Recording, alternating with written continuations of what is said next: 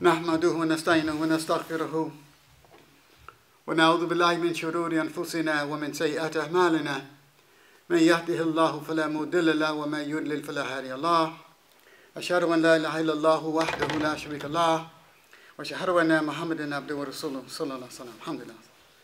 Okay, assalamu alaikum. So here we go again, our third session on Tazkia. And as we said, basically, just keep in mind, Tazkia of the soul, Tazkia of the heart. Again, it's about, removing those blameworthy and evil things from the heart and the character, and to adorn the heart with the praiseworthy, and the good traits. Alhamdulillah. Okay, so that's what it's about. Bottom line, again, to remove the evils and the diseases, and to adorn the heart with good, virtuous, traits. Alhamdulillah. Okay, so in our last session, we talked about some of the evils that we need to rid our hearts of. Okay, but before we get into that, there's one beautiful hadith I read and I wanted to share it with you because it's very relevant to our topic. This Tazkia, this purification of the heart and soul, very comprehensive, man. Beautiful though, man. All right. And the more you get into it, the more I prepare for it, the more Allah just opens up so many things for me and for us, because I want to share it with you. Okay. It's a beautiful hadith here. I was reflecting upon it. It's right in tune with the whole idea of cleaning and polishing and keeping the heart clean. And so Abu Hurairah, may Allah be pleased with him, he said that the Messenger of Allah sallallahu alaihi wasallam said, "Verily, when the servant commits a sin, a black spot, a black mark appears upon his heart. If he abandons the sin, seeks forgiveness and repentance, then his heart will become polished." Stop, think for a moment. Because when I read it, I've read it many times, but at this time it just hit me another kind of way. You see? This whole process of purification and tazkiyah of the heart to make it sound and good, right? Okay? Like the Quran says, on the day of judgment, when we appear before Allah, He does not, Allah will not accept, the wealth and your children. That won't make a difference in the sight of Allah. What will make a difference is a sound heart, clean heart. So you be thinking, wow, this sound heart, this whole notion of tazkiyah and purifying the heart and purifying the soul, subhanAllah, it's not difficult. So when you look at this hadith here, it says, you can sin, which we all do, right? But if you repent of the sin, right? You repent of the sin, that's the tazkiyah.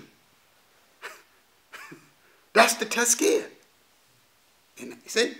That's the tazkiyah. You done wipe the heart clean. Subhanallah. Reminds of another hadith of the Prophet ﷺ where he said,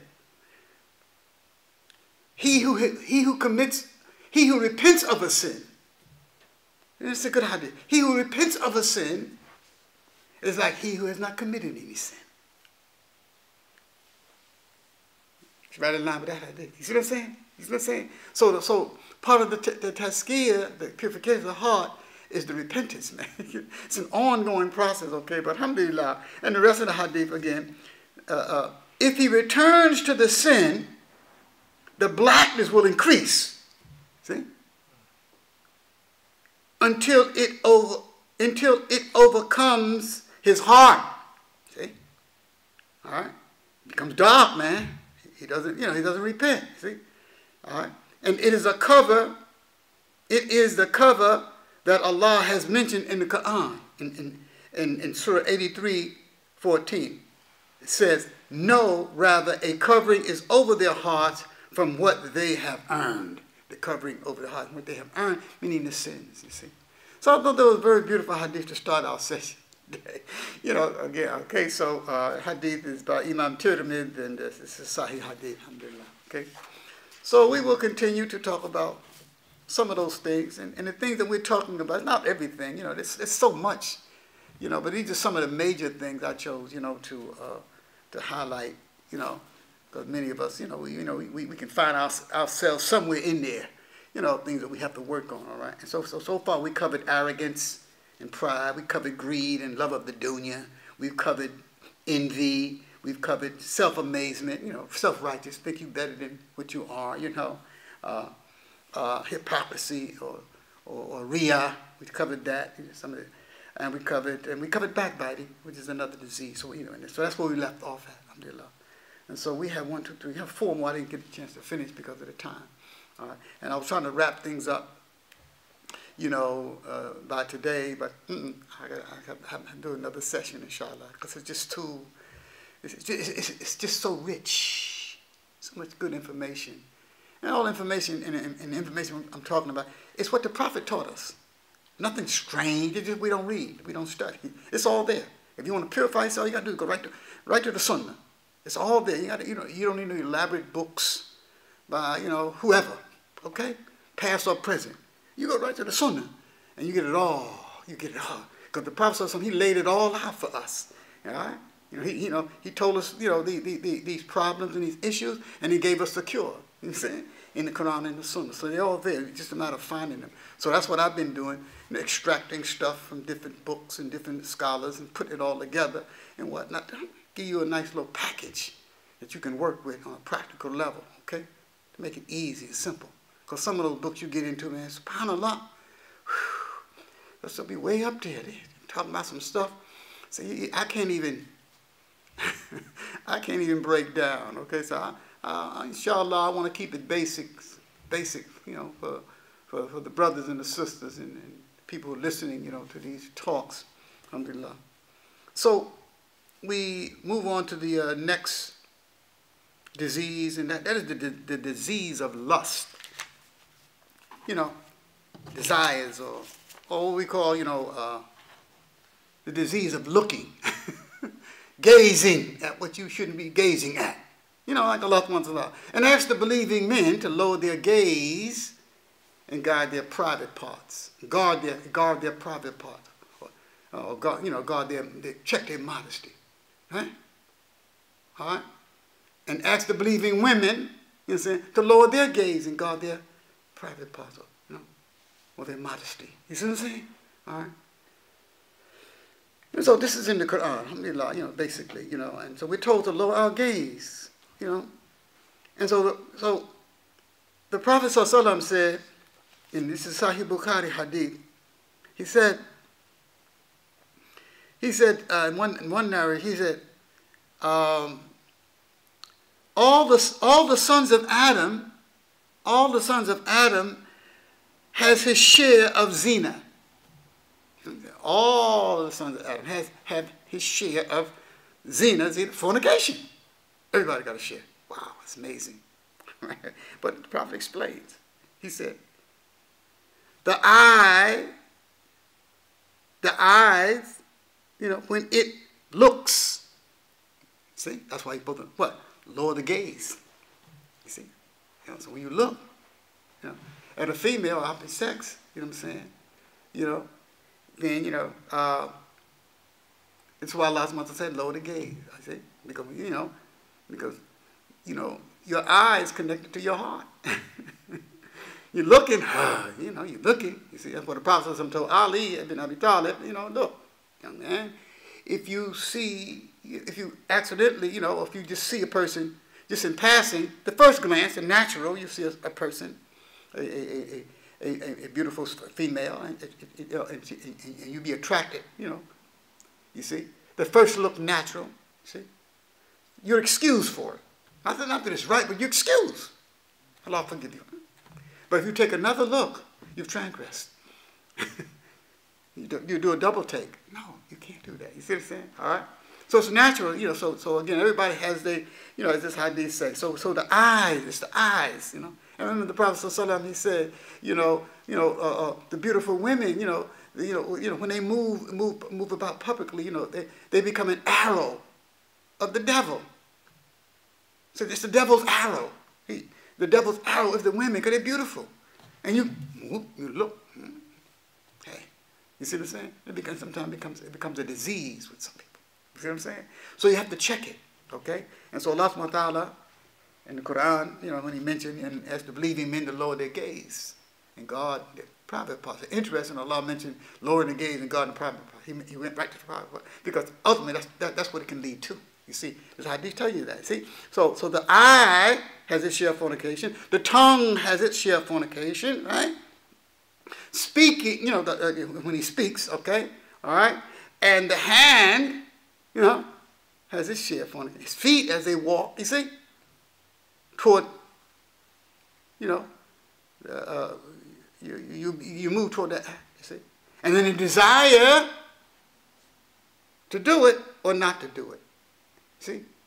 And then the private parts will confirm that. See? You actually go and commit the effort. After you go through all of those phases, looking and talking and walking and the meat and then the touch. You see what I'm saying? The desire now, it's rearing up in your heart. Now you ready to go.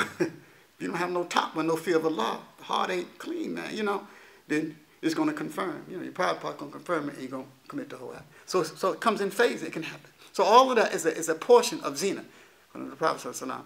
And you see, so nobody's totally free of it.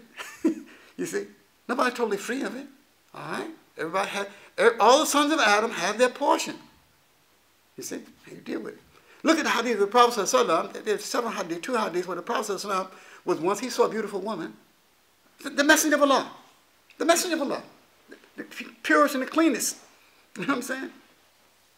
One authentic hadith, he saw a beautiful woman and he goes home and has a relation with his wife. You see what I'm saying? And he comes back and tells the people, they thought, Ya Rasulullah, and he told the people, I saw this beautiful woman I was attracted to. Shaitan threw his arrow. So I went home to my wife. And so if this happened to you, you do the same thing. You go home to your wife. You see, you don't follow your, you see what I'm saying? Your desires. You see what I'm saying? That's what the Prophet ﷺ was teaching us and whatnot. Okay? And that's why you should get married. All right? And that's how you Tazkia that situation. You see what I'm saying? Get married. What the Prophet ﷺ said. Young men, those of you who can afford to get married. And those who can't, he said fast. Restrain yourself. Okay? So the whole idea of the lust, again, Allah subhanahu wa ta'ala has given us ways to fight that, those urges and those desires. So we have to work on it. We have to work on it, you see. And show you how things can get. The other hadith talked about Imam Ahmed, may Allah be pleased with him, where the young man came to the Prophet sallallahu alaihi wasallam and said, Ya Rasulullah, allow me to fornicate. See the lust in his heart. He was desiring somebody or somebodies, okay? And he asked the Messenger of Allah sallallahu alaihi wasallam, allow me to commit zina, fornicate. So the Prophet, of course the companion, they ready to beat him up. He said, how dare you, shame on you. And the Prophet sallallahu alaihi wasallam with his gentle self and his compassion, and he pulled him close. Come here, son. And he said, would you like someone to fornicate with your mother? No, so he was appalled by it. Oh, no. And he sort of probably went through a series. But would you like someone to fornicate with your sister? Would you like somebody to fornicate, with your daughter, or your aunt? He mentioned a series of women, in his family. He said, no. He said, no way, He said, well, likewise, no one wants you to fornicate with their mother. So if you fornicate with someone, you're going to be fornicating with somebody's mother or somebody's, sister or daughter or aunt. So just like you wouldn't like it, they wouldn't like it either. So he thought, wow. You see, so the Prophet, cured him. The Prophet made dua to Allah. Oh Allah, remove that lust and that desire from his heart. From his heart. Because it was in his heart. You see what I'm saying? SubhanAllah, man. And he said after that, he never had the desire no more. Okay. He was clean. Heart was clean. You see? The Prophet put the dua on it, you see, but the Prophet taught him too, you see. See, that's the process. That's, When you look at it, you see, you know, those are like practical things that the Prophet showed us and taught us how to keep ourselves clean from the diseases that attack us all. Okay? Alhamdulillah. And so, alhamdulillah, you know, and we can go on and on and on, but again, those are things we all have to work on. You know, the look, lowering the gaze, that's a battle, you see. But when you make those mistakes, you know, you got to turn to Allah. You got to seek refuge in Allah. Allah help me. Allah make dua for Allah to guide you. That's what you got to do. You just can't let it go. You know, you got to work on it. You see, and that's what the purification is. You see, all right. And know that these are sins that are there, and you know, and that can lead you into, you know, the actual act itself if you're not careful. That's the whole thing. That's why again the Prophet told us, go home to your wife. You see what I'm saying? Go to your wife. You see. When you get that kind of urge of you, that feeling come over you like that, okay? Yeah. The next one is, at least inshallah, I hope to finish these 4, inshallah. The next one is hatred, enmity. I can't stand him. I can't stand her. You know. I've heard Muslims say things like that, and I was like, you see what I'm saying?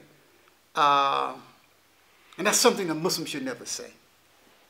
You know, because the Prophet ﷺ said a believer should not hate another believer. Simple. And the Prophet said, and do not hate each other. Do not envy each other. You see, do not, you know, undercut each other. You know, do not leave each other in the lurch. In a number of different hadiths, he mentioned several things, and one of those he mentioned, do not hate each other. You see, so this is not a characteristic of a believer, not a good trait, because a believer is supposed to want for his brother what he wants for himself. A believer is supposed to, you know, think good of his brother, his fellow Muslim. So there's no way you entertain in your heart, you know. I got bad blood. You know, we got bad blood. Bad blood. You know, that's a street thing. You see? From the dunya. That bad blood between him and me.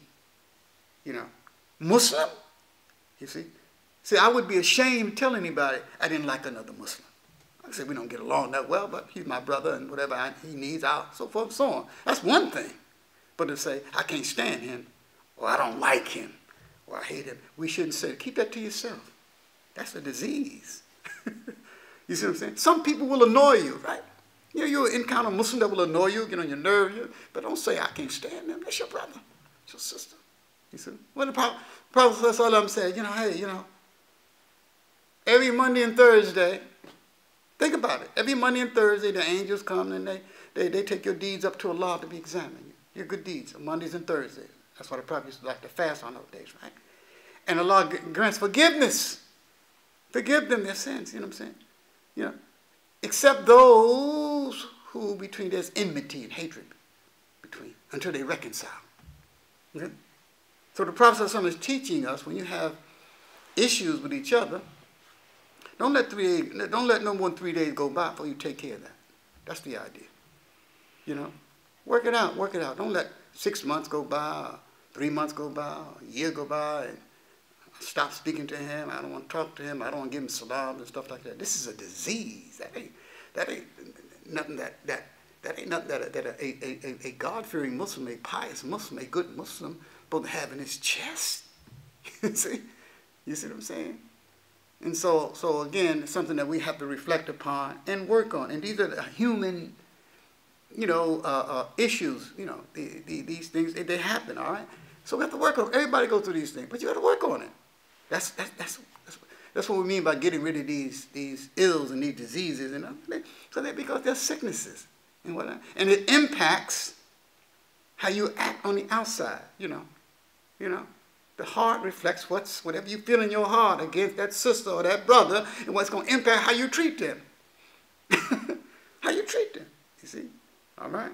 And so make sure that stuff, you know, that hatred, that enmity is not in your heart. He said that you can treat your brother and your sister, man, with fairness and with what is due to them, you know, as a Muslim. He said, I don't hate no Muslim, you know. So again, you know, avoiding the hatred if it's there, just alhamdulillah, get it out and whatnot, you know, asking Allah subhanahu wa ta'ala to remove it, alhamdulillah, and you know, a beautiful story. One of the companions was coming into mosque, and the Prophet ﷺ was sitting with the Sahaba, and he said, Sallallahu Alaihi Wasallam, you know, and a person is going to come through that door. That was good, and he's going to get paradise. He's going to deserve paradise. You know, and so the person came through, and the next day, the same person came in again. The Prophet said, so and so, a person going to come through that door, and that person is going to get paradise.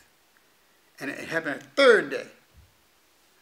You know, a person going to come through that door, he's going to get paradise. So it's the same person all 3 times came through the door, and the Prophet said he's going to get paradise. So one of the companions, wondering, well,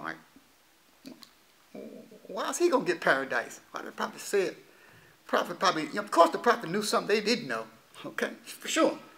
All right, and really when you look at it, you know, it's a teaching lesson for us, because what happened was the companion, the story goes that the companion, you know, he wanted to know what is this Sahaba doing that I ain't doing? I'm around the Prophet and telling me I'm going to paradise. You can imagine? You know why? Prophet 3 days in a row, this person's going to paradise. So what he did, he went to the brother's house, to the Sahaba's house, and made up some excuse. You know, I don't have a place to stay right now. My father put me out. Well, I need a place to stay for a couple of nights. Will you allow me to stay? And the brother let him stay. And so he stayed in his house for several nights, just watching him, observing him, you know, see what he does, so forth and so on. You know what I'm saying? And then after about 3 days, he said, look, in a few days, he said, look, man, I must confess, I just told you that story just so I can come and live with you, so I can see what do you do in the house? You know, because the Prophet said, you know, you came in the Masjid the other day, you know, 3 nights in a row. He said, you going to paradise, man. You see? So I want to know what you did. So I wanted to observe you and see what you did, so I can do that, so I can get to paradise too. See what I'm saying? That's what it was. And so the Sahaba said, the companion said, well, you know, as you can see, I don't do no more than what everybody else do. But one thing I never do. When I go to bed at night, I don't have no enmity in my heart against any Muslim. That's what it was. He didn't have the disease of enmity. He didn't hate no Muslim man. And so for that, perhaps the Prophet said, you're going to paradise. You know what I'm saying? So you never know, you know. And so when we read these stories in the Hadith, you know, we should, subhanAllah, take them to heart. Take them to heart, man. And they're very practical things, and they're meaningful things, and help us in our own deen, in our own development. Alhamdulillah. You know, it's a beautiful feeling when you can feel that you don't have no enemies, like amongst Muslims. Put it that way, okay? Amongst Muslims, you don't want to think like that. That ain't where you're supposed to be. Especially with all of the things that the Prophet has taught us about brotherhood, you know, and about the rights of each other. See, and we all have to work on that. Muslim got to work on it. Look at the Muslim world today. We got to work on it, man. We in bad shape. The brotherhood and the sisters, we're in bad shape. It's terrible. And we just ignore all these beautiful teachings. You know, it's like the Prophet said, you know, do not become unbelievers after me, cutting each other's necks off. We didn't listen. We just killing them. We've been killing each other, man, over 1,000 years, man. And still doing it today. You see? Hatred, animosity, you know, and try to justify it with all kinds of excuses. But we've gotten away from Tazkia, purification of the heart. The diseases, that's what it is, man. You see? So may Allah subhanahu wa ta'ala help us. May Allah subhanahu wa ta'ala protect us from the disease of hatred. Okay? Another one is anger. You know, it's a disease. You know, anger. The Prophet said, the strong man, or woman, is not the one that can wrestle or throw someone down, or the one that with the physical strength. The strong person is the one that can control his anger, who control that animal. Because once that animal gets unleashed, it's crazy what it does. The kind of damage and anger. Some people, they can't control their anger, man. You see? And so there's several hadith what the Prophet gave. You know, the man came to the Prophet, asked advice. The Prophet said, don't get angry. Don't get angry. Don't get angry. You see? All right? And so we have to work on these things. Anger's there. You see? So one, you know, again, it doesn't have that strong connection with Allah subhanahu wa ta'ala and not conscious of Allah. and what he owe Allah, what he owe his fellow Muslims and fellow humans, subhanAllah, you know, anger goes, you know, knows no limit. They go off. So they need to be controlled. Except anger for the sake of Allah. Anger for the sake of Allah. Alhamdulillah, somebody violates Allah, you know. It's like the Prophet ﷺ, you know, when people would do things to him, right? He would never get angry. People abuse him, he would get angry and take revenge. But if they did something in violation of Allah's law, see, they would get angry for the sake of Allah. That's different. You see, you can, you know, anger is there for a reason, okay? You're angry for Allah, you're angry for the cause of Allah, so you can defend Allah's deen, alhamdulillah, okay. But you're being angry, just anger, you know, to harm your brother because you're angry at your brother or your sister or your wife, you know. It's amazing how, you know, like since this crisis, this coronavirus crisis, and everybody been like on lockdown, it'd be amazing. You hear in the news, what all kinds of statistics, how domestic violence is on the increase. Domestic violence on the increase in the home because the men are home with their wives and family now. And they're bored and they're angry and they be abusing their families. You can't control their anger. So anger is a real serious problem, you know, and so it's something that, you know, we have to always be mindful of to make sure, alhamdulillah, we keep our hearts straight from that, you know. There's a very beautiful ayah in the Quran where Allah subhanahu wa ta'ala says, وَالْكَاذِمِينَ الْغَيْظَ وَالْعَافِينَ عَنِ النَّاسِ. You know, Allah describes in this verse here the qualities of suppressing your anger. Like, you know, these are the righteous people. Allah describes the righteous people as those who suppress their anger and they pardon men. It's one of the characteristics of the believers. See, that's Tazkia. That's purification, you see. Think about it. You know, those who restrain their anger, see, and pardon people. See, that's an inner, those are inner traits, man. You see what I'm saying? To be able to do that, to be a forgiving person, you know, a merciful person, like the Prophet ﷺ was. SubhanAllah, man. Can't get it no better than that. I mean, the Prophet ﷺ was the embodiment of purification of the heart and the soul, the things that he did. All you got to do is look at his example and follow it. But we don't do that. We don't follow the Prophet's example. We mention his name, sallallahu alaihi wasallam, you know what I'm saying? We hear his name at Jummah and lectures and stuff, you see. You know, all the different scholars and students of knowledge giving talks and lectures about the Prophet sallallahu alaihi wasallam. But do we take it to heart and go back, you know, and live this stuff? That's what you got to do. You see, you got to change. Like in the other session, the first, you know, the last session, I mentioned the example of Ja'far ibn Abi Talib when he speak before the negus. You see, that's the example. That's the prototype of Tazkia. You see, say, "Oh king, we used to worship idols. We used to drink blood or eat carrion, dead animals, you know."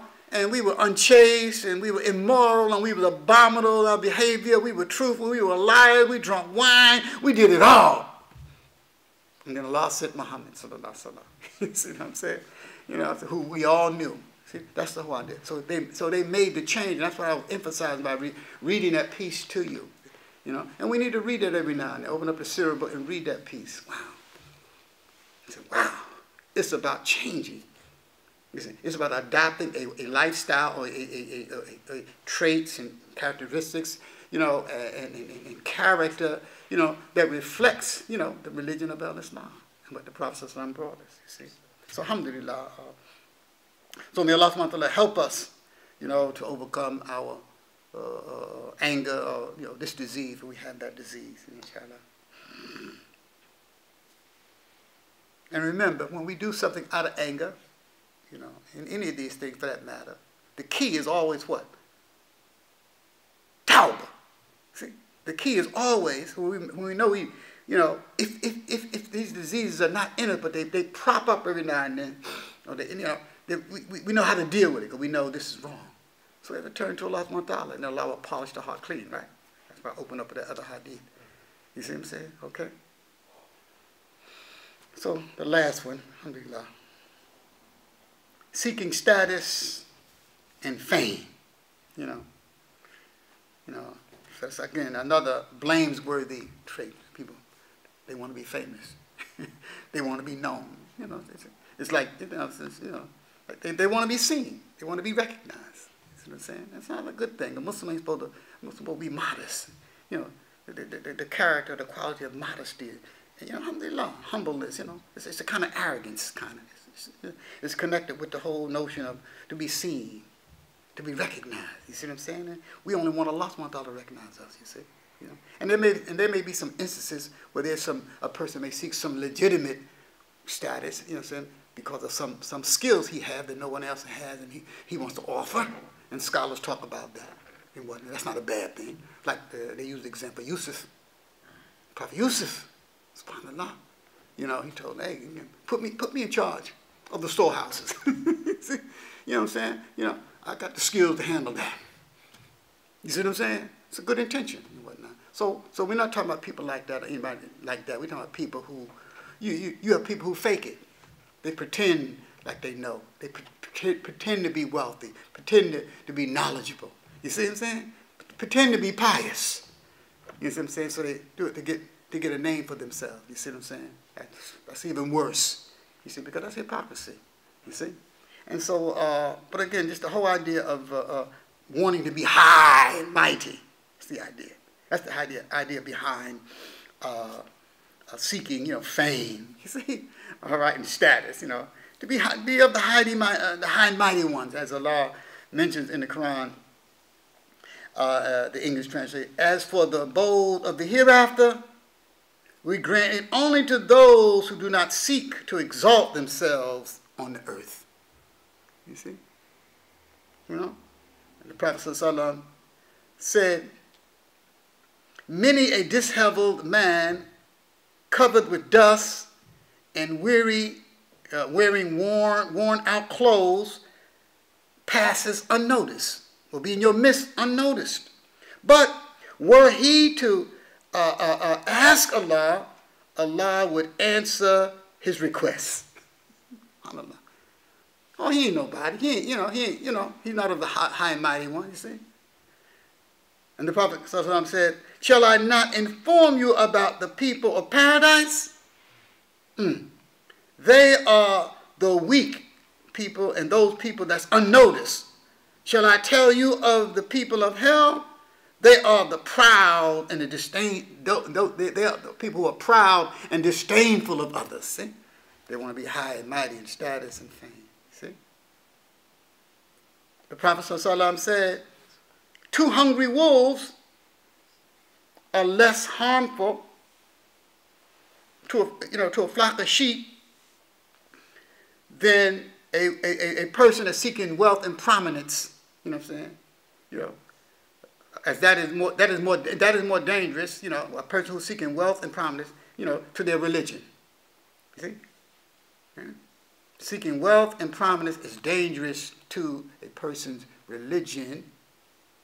Just like 2 wolves in the midst of sheep. You see what I'm saying? It's more dangerous.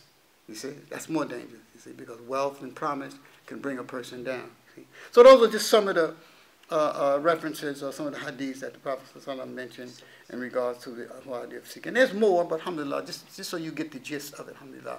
And I always try to keep that whole thing about fame and wanting to be seen and proud and, you know, high and mighty. It's always about, you know, always about being humble. You know what I'm saying? Alhamdulillah.